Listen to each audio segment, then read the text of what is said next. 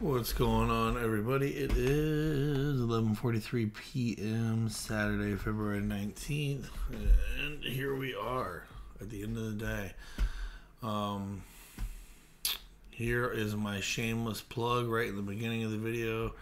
Gonna get straight to it. If anybody needs any of these domains, they are available for sale. If you do not like the price, there's my Twitter. You can DM me. My actual email address, if you go on Unstoppable Domains and look them up, you can get a direct email to me. Whatever. Let's get these things moving. Gotta get rid of them. I don't really have to, but I want to. Anyway, we're not going to do much talking about this because this all is some trash right now.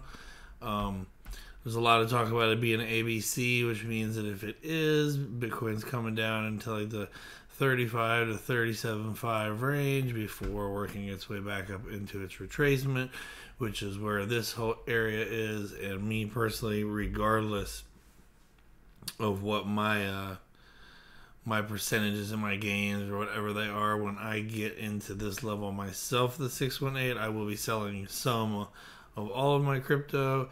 And if it keeps continuing up to this, I'll sell a little bit more. I would still sell some.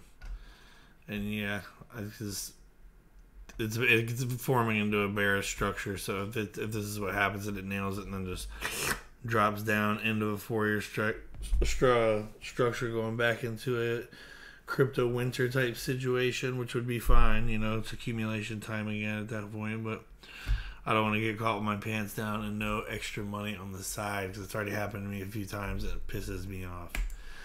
So I got this in one of my emails. For those of you who don't know, my first name is Michael. Immediate changes to NEXO's earn interest product in the U.S. I find this very interesting, the timing of this. As one of the world's most trusted digital asset institutions and a company committed to compliance with applicable laws and jurisdiction operation, NEXO is announcing important changes to the earn interest product for clients in the U.S. As the regulatory framework for digital assets continues to evolve, we remain committed to doing the same and to continue providing our clients with the best possible solutions for their digital assets. We are encouraged by the first of its kind settlement announced by the SEC in over 32 U.S. states on Valentine's Day, as it brings much needed clarity to crypto asset interest-bearing accounts and to the provision of such services going forward. I do have that document here. To this effect, NEXO has voluntarily determined to implement significant changes to how this product works in the U.S. to be in compliance with the announced guidance. All assets entrusted to NEXO are safe and accessible to all clients as always. There's a real-time audit, yada, yada, yada, yada. And then here's the key takeaways. The current changes only affect earning interest product for U.S. citizens and residents. U.S. citizens will continue to enjoy all the other things you can do at NEXO, which really doesn't make sense to me other than collateralizing your assets. But if you can't collateralize them and earn interest on them, I don't know. I've been a big fan of NEXO. I'm a customer of theirs. I know it kind of sucks to see this from a business standpoint. I get it, but from a whatever standpoint, I don't know. And for the existing U.S. clients, you can continue to earn interest on your current saving wallets balances only. New top-ups to that wallet as of today will no longer earn interest until the restructuring of the earn interest product and the registration process with the relevant regular bodies are finalized, as per the recently announced guidance. Once complete, eligible clients will be migrated to the product 2.0 and new top-ups will earn interest. Any assets withdrawn from the saving wallets, even if returned later, will be treated as new top-ups and will not earn you interest. New U.S. clients, the earn interest product in its current form will not be available for U.S. clients, so the restructuring, yada, yada, yada, yada. As far as 2.0, as the team and legal advisors are working around the clock to develop solutions for the clients that will make the product as widely accessible as possible and compliant with all the new regulatory realities. We will provide more details as soon as possible. Of course, they're firm believers in the transformational powers of blockchain and meaningful innovation-oriented regulation and blah, blah, blah, blah, blah. And I agree with that. I like them as a company. Sorry, I had to take a drink. It's not that I'm like really disappointed in them. I'm just disappointed that I'm seeing this. the agreement that they had referenced was when BlockFi just agreed to pay $100 million in penalties and pursue registration of its crypto lending product. Company agrees to attempt to bring its business into compliance with the Investment Company Act of 1940 within 60 days. So within 2 months, mid-April, this is supposed to be done for BlockFi anyway. So I would imagine that places like NEXO are probably hot on their heels trying to do it. To be honest with you, I didn't read this all, but they failed to register. They violated. It's the first case of its kind with respect to crypto lending. Platform says Gensler. Today's settlement makes clear that crypto markets must comply with time-tested securities laws, such as the Security Act of 1933. That's almost 100 years ago. Ugh. It further demonstrates the Commission's willingness to work with crypto platforms to determine, how they can come into compliance with those laws. I'd like to thank and commend our remarkable staff and state regulators for their efforts. Crypto lending platforms offering security like BlockFi's BIA should take immediate notice of today's resolution and come into compliance with federal security laws. Adherence to our registration and disclosure requirements are critical to providing investors with the information and transparency they need to make well-informed investment decisions in the crypto asset space. So, without even getting any farther into that, they are targeting like DeFi and interest earning products, guys. This is what's coming. This is their next. First, it was Ripple, and you guys all know my opinion on that. That's the whole to get Ethereum and Ethereum a jump start, really. Bitcoin too, but I think Ethereum will be the one that lasts for and has way more use in the future. Here's an article from the block. Crypto lender NEXO to stop paying interest on new deposits. They basically just go through the same thing. Just tells you the same thing. NEXO is not responding for comment immediately. In October, NEXO had appeared to have been the subject of scrutiny in the U.S. state of New York, along with the crypto lending firm Celsius, according to unredacted letters that had become available at the time. Gary Gensler, the SEC chair, has highlighted the crypto lending sector as one area in which federal officials are scrutinizing. And if you remember, unfortunately, I don't have this already pulled up, but lending, SEC.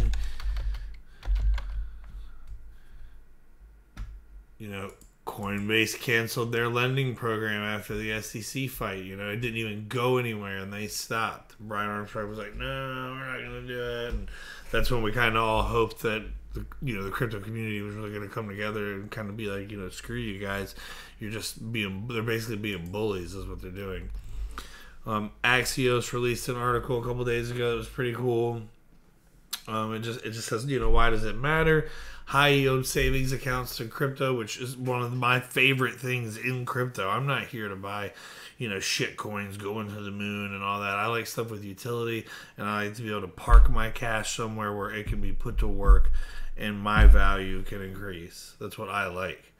So, anyway, those savings accounts marketed as an inflation hedge and a less risky way to invest in assets have become popular.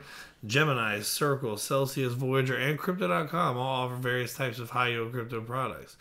Bloomberg reported last month that some of those companies are under active investigation by the SEC, which suggests more enforcement action to come.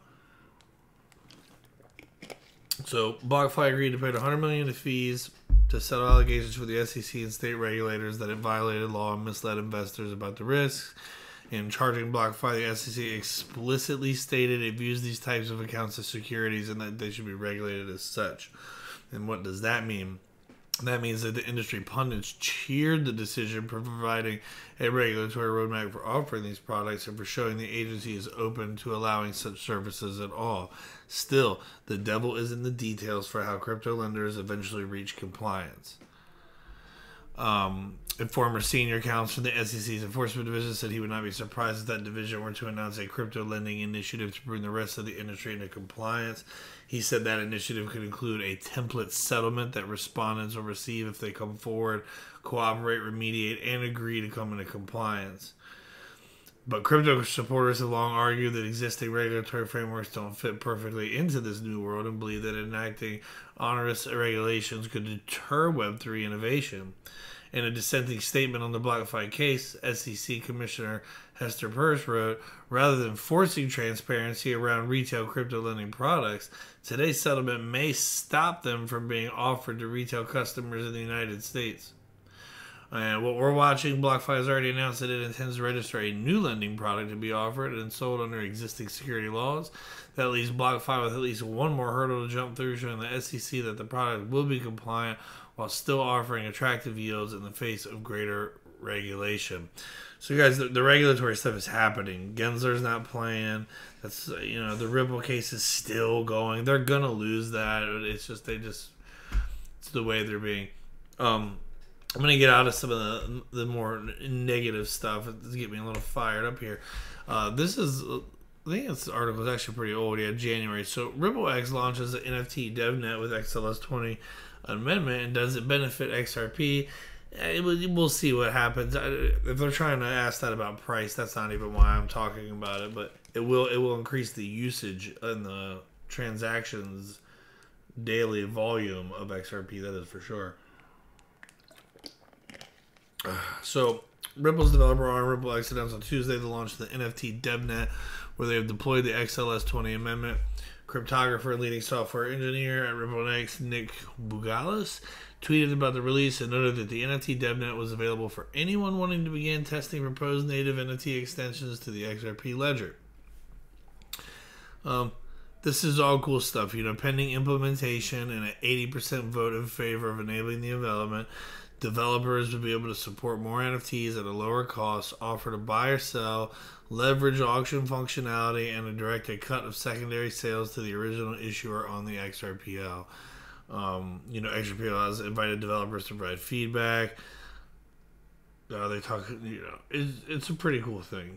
The XRP community has been waiting for new XRPL capabilities for a long time now, especially given the murky outlook of the case. This could be a breath of fresh air to the XRP community. Ripple CEO Brad Garlinghouse shared the update starting new year, new XRPL capabilities. And for those of you who don't know, I'm a huge user of Zum Wallet. That's my favorite wallet. I actually need to set this up for what I'm doing right now. Anyway, enough of that. I have been beta testing for these guys. They have a pretty cool service. You'll be able to create NFT marketplaces. You'll be able to create all kinds of stuff by the time it's said and done. But right now, the NFT marketplace is what I'm personally helping out with, and they have one on the XRPL, and they have one on Binance Smart Chain. I believe just because of the XLS20 situation taking a little bit longer to get itself where it needs to be, that you will see some functionality for BSC here in a much near future than you will on the XRPL side. But I'm still, you guys know me, I'm an XRP guy. That doesn't mean I may still run a shop through Vagabond with BSC, but I have not used their BSC platform at all yet. I have only used the XRPL, and we're going to go there. So here is their website. Make sure you follow them on Twitter, by the way. I think that this is not financial advice, obviously. I think this is going to be huge, just the way I've met some of the team and talked to them. And they're smart people. They understand that they can do stuff and really create a cool thing. They got a pretty good set of partners here. If you want to look into those guys individually, this is the newest one. It's a pretty big deal. I believe they bought half the company, which is a pretty big deal. So anyway, we'll go in here and we will go to my projects, and I have my True Perception Images NFT page. And before I even go to show you my NFT page, we are going to mint one, because that's exciting, right? And we have an audio track from one of my buddies. I had already put it on here. I don't have all of his links anymore, and I should have prepared them before this video because now I'm not going to be able to put them in there. So I'll definitely put them in the description because I had already made this and I think somebody bought it on the testnet already. So anyway, I want to show you how easy it is. So you saw how quickly we got here. You go to start. The name of his song is Love. You want to upload an audio file. Where's my desktop? I'll go down.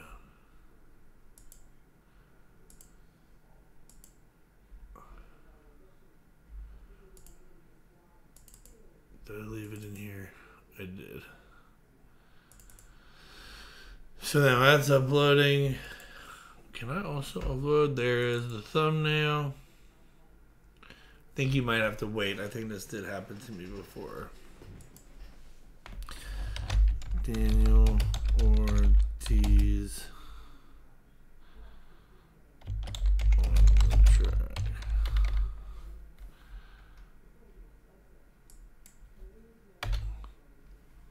I'll at least put his name there for the purpose of the video.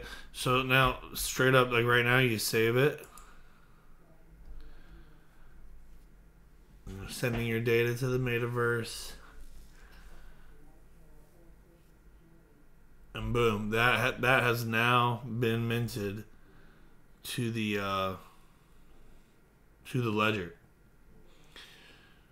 Now, what's cool about that is let's go to visit now because this always loads. So, if any of you guys or if any of my friends watch this, you're gonna laugh because there's a lot of you guys do your headshots. A lot of my customers are on here, but I've kind of designed it like our website just to, just to be easy about it. But, yeah, you come down, you get all this stuff. My internet is like getting crunched right now, like I did this. It's a weird little thing, but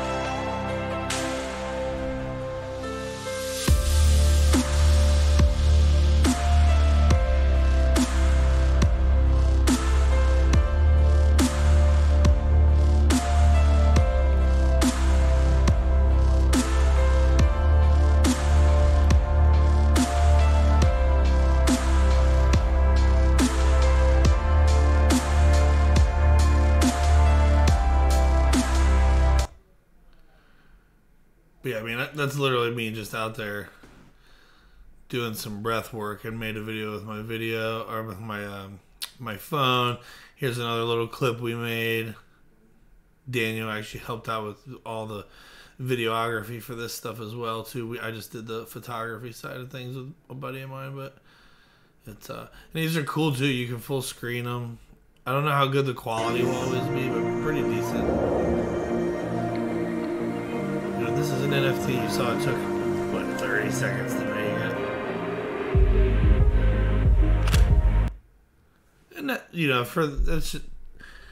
this isn't something I'm necessarily trying to put on the market, but for right now, we're testing this stuff out. This is Daniel, by the way, who sings in that track right here. And I'm not going to list it for sale so people will quit buying it. That way I can reference it again if I need to. Well, you see, let's just go through and look at everything I got on here. I bought a Gary Gensler going crazy. We got some interior photography of mine. We got a maternity session. We got tons of headshots. Everybody knows I like that. We got, tons. Miss Amber. This is all the same girl. She's everywhere. This is Ashley. She's another one of our favorites. This is her when she was pregnant. This is actually also Daniel here. Shout out to Brandon. There is Amber. We got the little babies. Amber. Brittany Daniel. Doubting Thomas here. I do light painting. So I'm going to, let you guys know that some of these... That's weird how that loaded. Some of these will be available for sale as NFTs. Obviously, I will still be able to sell them as like prints and digital copies and stuff like that. But when I make an NFT of a photo, I do intend on making only one, just because I think that's That's how it should be, in my opinion. Unless it's a collection, maybe. I know some people really like to do that stuff too, but where was the other one? Oh yeah, and then just to check this out. So it's this cool, and we're actually gonna ride out to a song now, just to give him a little shout out.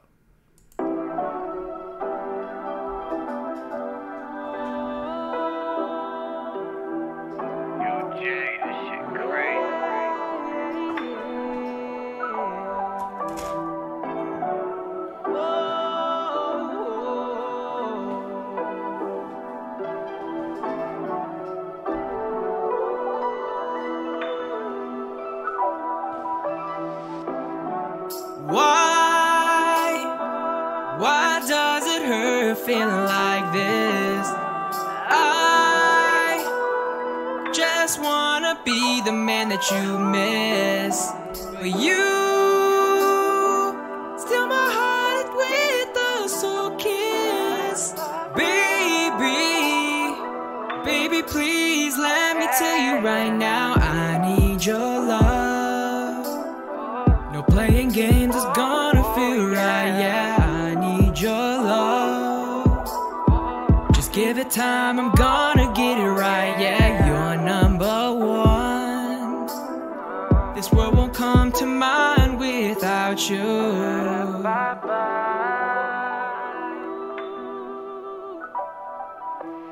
I need your love.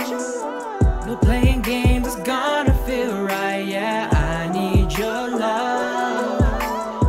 I'm gonna get it right, yeah, baby.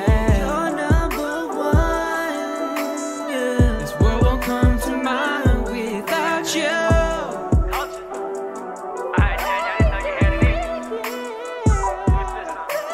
You've been in all of my plans in my free time. I might put this love in your face in the meantime. Yeah, grabbing your hips and your waist while I freestyle. Yeah, I'm loving the look in your face when I'm spitting that woman embracing. I'm taking that look when you smile, cause I haven't seen one in a while. You're kinda like spicy or mild. It's lit to do both when you're high. I'm on top of my game, but I'm tired of seeing your face looking sad. I'm healing you up when I'm down. Don't wanna hear thank you, girl, now I'm a soldier with blood in my hands. Not the type to show all of my bands. Wanna ask you to be mine, but I'm scared. But I'm just trying to give you what you wanted, cause everybody knows you've been on my mind. And when I'm trying to talk until the morning, baby, I'm an artist and I want you to caress my mind. Oh yeah, you got it, I know you need it. He don't respect you, so you delete him. You fucked around and started fucking with the wrong ties. I need your love. No playing games is gonna feel right, yeah. I need your love. I'm gonna get it right, yeah, baby. You're number one, yeah. This world won't come to mind without you.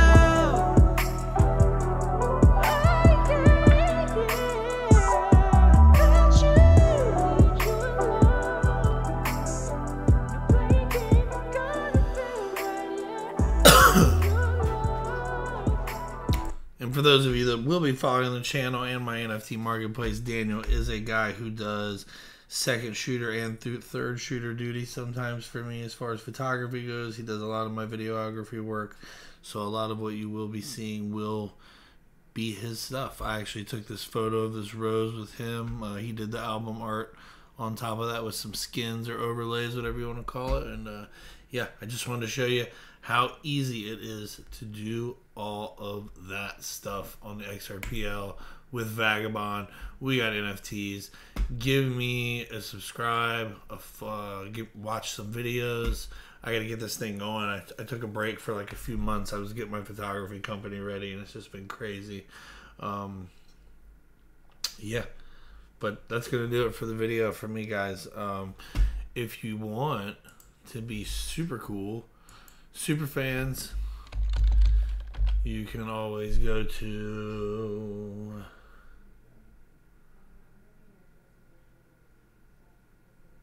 my main website. It has all my stuff on it, and you can go to the bottom and you follow us on Instagram and on Facebook.